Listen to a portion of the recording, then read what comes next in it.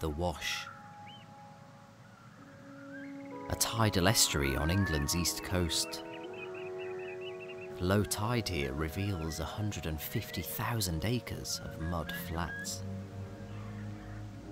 From above, this expanse may look barren, but beneath the surface is a rich buffet of worms and crustaceans. It's said that every square metre of mud on the Wash contains as many calories as a Mars bar. And it's this calorific, magical mud that makes this part of Britain's coastline a globally important place for migratory birds. At the end of the summer, they make their way south in their thousands from their breeding grounds in the Arctic to enjoy the more comfortable conditions of the south. Some will spend their winter on the Wash, others stop for a week or two to refuel before continuing their journey as far as southern Africa. During peak migration, the Wash can host up to 400,000 birds at any one time, and they're all here for one thing: food. Wading birds are well adapted to this three-dimensional feeding ground. The hypersensitive tips of their bills are able to detect minute movements beneath the mud, allowing them to catch food by feel. And the features of different species ensure that competition for food is kept to a minimum. A plover's short, stout bill is perfect for picking insects off the surface, whilst the long, curved bill of the curlew allows it to probe to depths many birds could only dream of.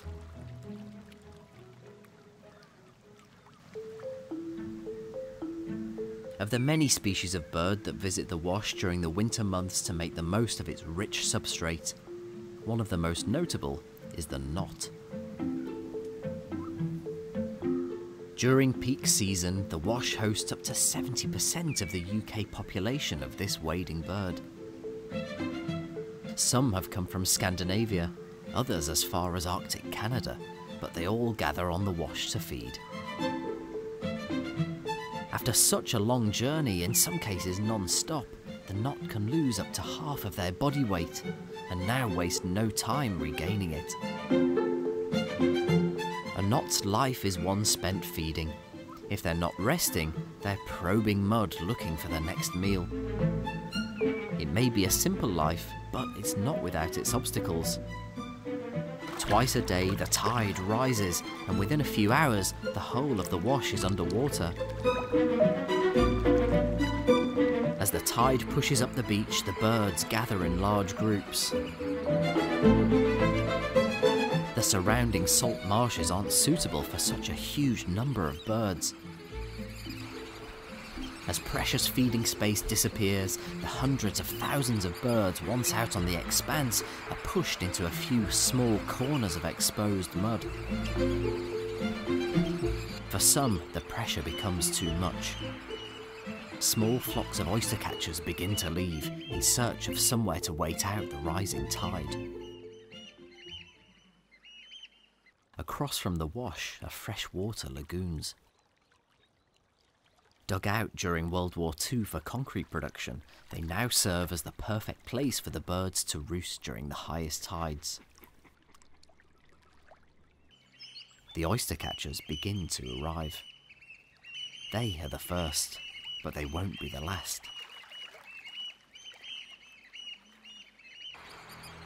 Out on the Wash, the flocks are growing and the situation is reaching breaking point.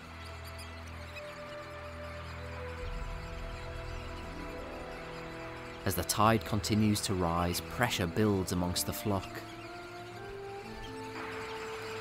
Suddenly, with a few flaps of the wings, the knot take to the air in huge numbers.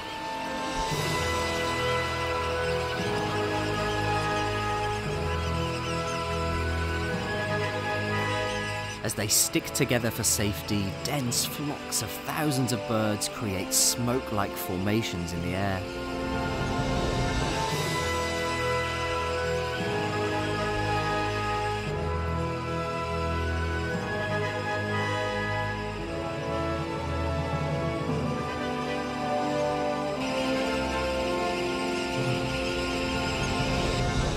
as more birds are pushed off the flats, they form murmurations, towering hundreds of meters into the sky.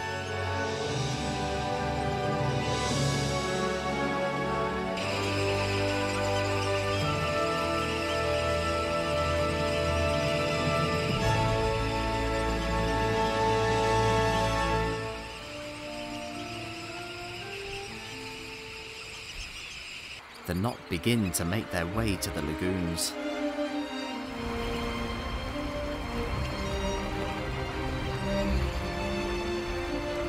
The oyster catcher's peace comes to an end as birds begin arriving, hundreds at a time.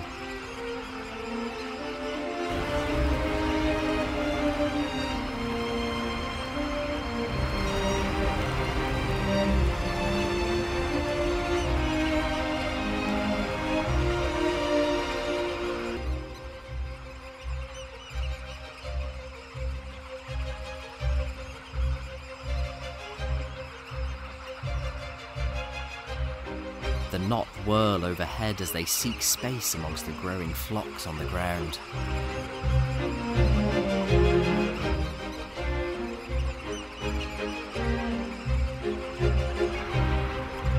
The shingle banks begin to reach capacity, and what was once a peaceful escape from the wash is quickly filling up with birds.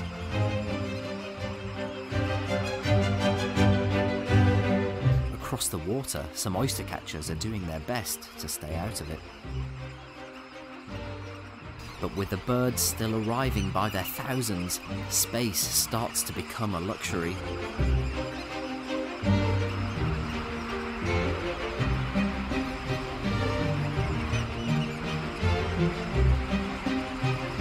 As the flock continues to grow, the birds are forced across the water onto small islands. And before long, almost every available piece of land is occupied by one bird or another.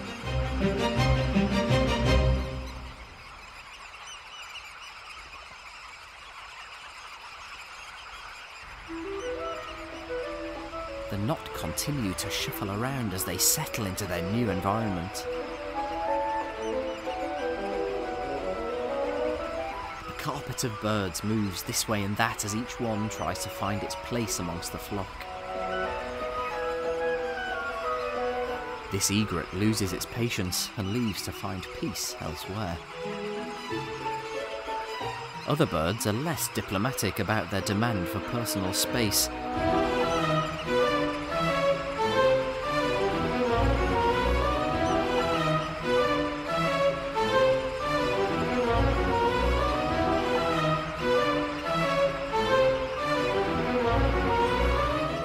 While some simply hunker down and wait it out.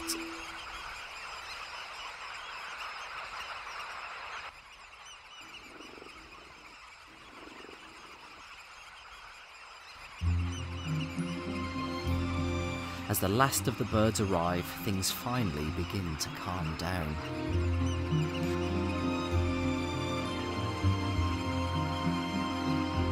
The knot have settled and use this time to catch up on some personal care.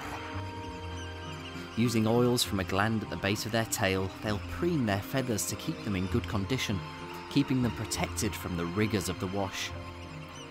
Should they become clogged with water, or worse, mud, it could seriously affect the bird's ability to fly, so keeping them in good nick is essential. This lagoon could be the only access to fresh water these birds have all day, so some will take the time to have a drink. And even a much-needed bath.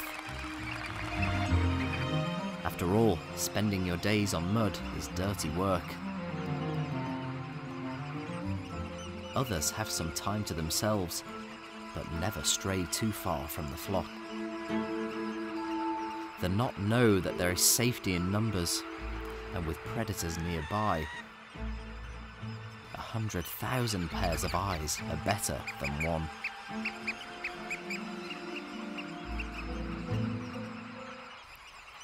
After an hour or two has passed, the birds begin to become agitated. Their urge to return to the wash and continue feeding is growing. Somehow, without being able to see it themselves, as if they know from experience that the tide has receded, they prepare to make their way back to the mudflats.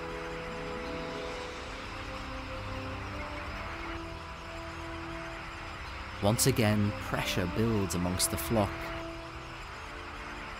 and when one knot leaves, the others follow.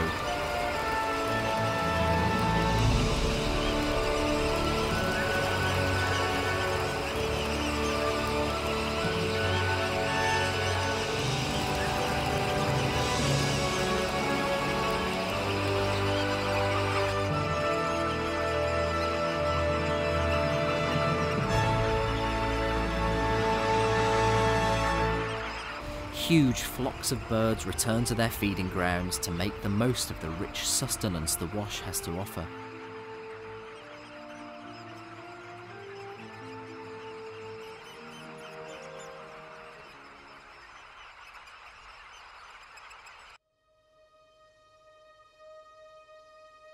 The Wash is one of the great natural wonders of the UK, if not the world.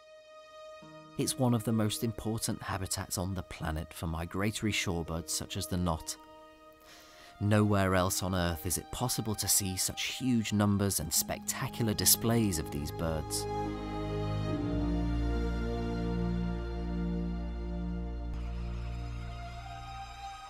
Come spring, many of the birds on the Wash will return to their Arctic breeding grounds, with a few resident species staying throughout the year.